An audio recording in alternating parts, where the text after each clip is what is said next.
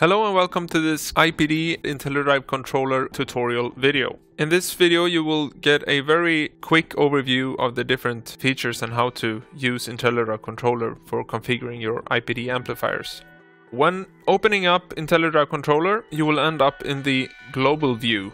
As you can see, I have 6 IPD amplifiers connected to the network. Each amplifier is represented by one panel looking like this, where you can see the name of the amplifier. You can rename it here as well. You can mute both outputs of the amplifier. You can keep track of view meters, and this is where you also enter the amplifiers for configuring it.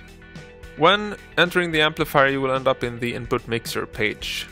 Here, for each channel of the amplifier, you will set the mix for the incoming signals to go into the DSP.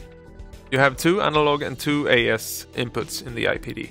From there, you will go further into levels, where you can set the input levels, further to output levels, and then here is where you configure your limiter.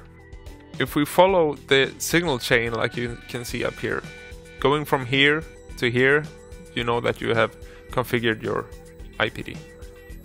The EQ page looks like this, and that looks the same for input and output EQs.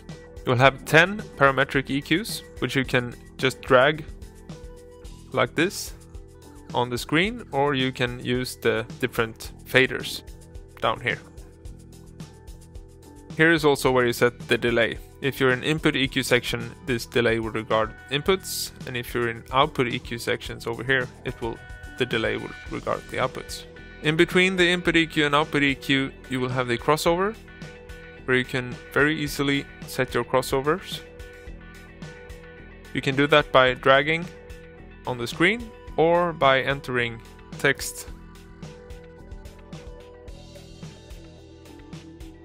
Always present up here is the device header. From here you always have access, no matter where you are, to power or standby button, the 2 output mutes, the name of the amplifier, and you can also rename it here, the IP address, the temperature, and you can also select and store and recall presets on the device or onto the computer.